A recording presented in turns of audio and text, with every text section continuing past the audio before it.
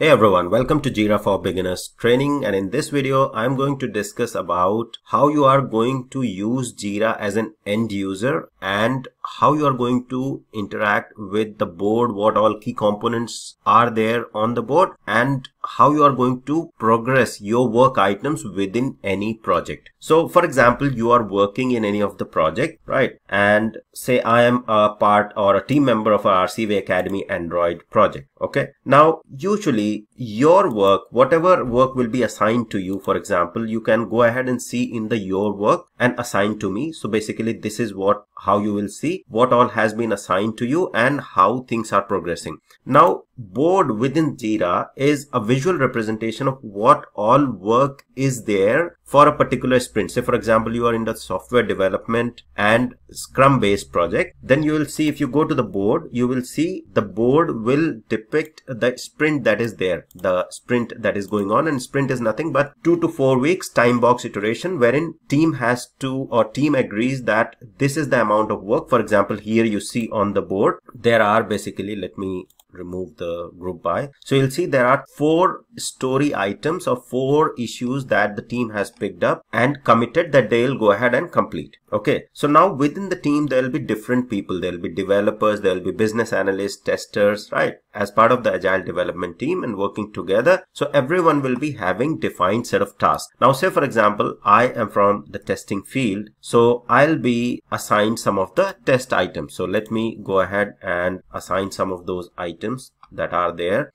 So if I expand this, there'll be some subtasks that I have created. So for example, write test cases for view and edit feature. Let me assign this to myself, and then execute test cases. I'll assign this as well. So now as soon as I have assigned, you will see in the work that will be assigned to you, you will see whatever has been assigned. And this is the best way to basically be on track, or basically be updated on what all has been assigned to you by the team lead or manager, and you are across what all has been there on your plate that you need to be working on. So now as a user of Jira, I'll simply go ahead and see what all has been assigned to me and go ahead and start working. Now from the board perspective of Jira, you will see that board will have the columns, right? And board columns are associated with the statuses and the workflow. So you see this to do, in progress, done, right? Now there is a workflow that is associated with these statuses and the issues that are there. For example, I am writing the test cases. These issues can then be moved from one status to another. For example, I have started working on this writing test cases. So I can simply go ahead and drag and drop this particular issue into the in progress, right? So this is assigned to me. I'll go ahead and drag and drop because I have started working on this particular task, and then I'll go ahead and move it to in progress. And if there is something that I want to specify, mention someone or put a comment, then I can go ahead and put a comment. Let me open this in the new tab there. So you can either view it here, or you can open the link into a new tab altogether and see all the possible or all the options that are available for this particular task, right? So you'll see usually there will be a description that you will be adding, or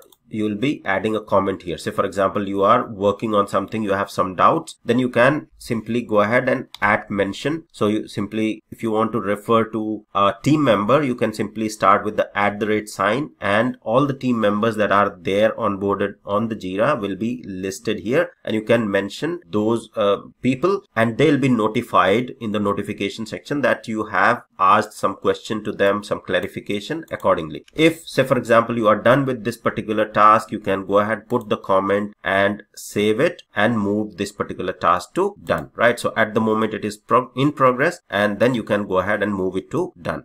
And this is the workflow that I was talking about. So if you click on the view workflow, you will see the workflow that is associated to the board. Okay. So every board that you see, the columns that you see will have the associated workflow in the background. Now workflow changes, board changes is not your responsibility as an end user. As an end user, your responsibility is to understand the board, the columns, what all columns are there, and accordingly move the tickets as you make progress in your project in the right column with the right detailed and comments. Okay, so many times I have seen that people work in the team and they don't put, say for example, I have completed this item or I have some doubt. So it's always good practice to mention the person whom you are asking the question with, simply say for example at Amit, and Amit is one of the team members there. So you'll just mention it here and then put a comment there against whatever you want to ask, and Amit will be notified accordingly that you are looking for some clarification from that particular person. If this task is done and I don't have any doubt, I have completed this, so I can simply put this task is complete, test cases uploaded in Jira X-ray, closing this task now.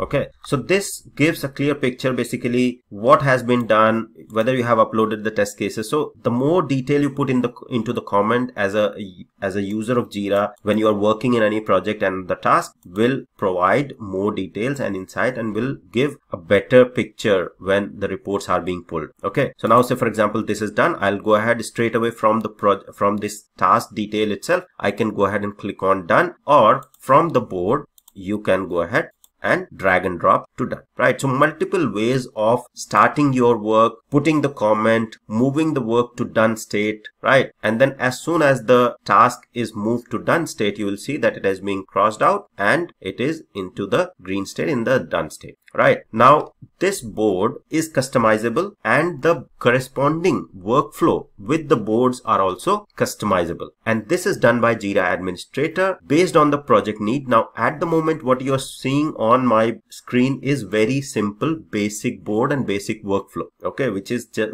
just has 3 columns: to do, in progress and done. But ideally in a software development life cycle you will mostly see to do, in analysis, development, testing, deployment, and then done or closed, right? So this could change, the columns could change, but the overall working, how you are going to work within a project with the issues on the boards, how you are going to open the issue, close it, overall put the comments, this is the process that you are going to follow. Okay, so that's basically the detail about the board, the work item that are there that will be allocated to you as a team member. How you are going to pick those work items, you will be able to see the assigned to me in the your work section, what all is in progress for you, what all is assigned to you, and then you also have your work page. So if you go to your work page, you will be able to see worked on section, wherein you will see all of the work items or the work page that you have that are assigned to you, that you have viewed, that you have worked on, etc. Okay, so worked on, I'm able to see so many of these because I have created these particular issues, right? Even though they are not assigned to me, but I have created or updated these old issues that you see here. Okay, anything that you as a team member will need to work on will be assigned to you by your team lead or manager. Okay, but there is a lot of flexibility once you are in the project. There could be possibility that you are creating your own subtask as well. Okay, so usually in the project what happens is, in the software development project and mostly everywhere that I have worked, is that you do a sprint planning, and then as part of the sprint planning these subtasks are being discussed and created then and there in the sprint planning. So testers or the testing people create their own task, BAs create their own task accordingly. If there are any clarification needed and BA task is required, developers create their own task, and then people start working on those tasks, assign themselves and start working on the board. Okay, so this is the usual flow and how you are going to interact and use the board within Jira for completing the work items that are assigned to you within any project. So that's all for this video. In the next one I'll cover some more concepts about Jira for the Jira users. Thank you. See you in the next one.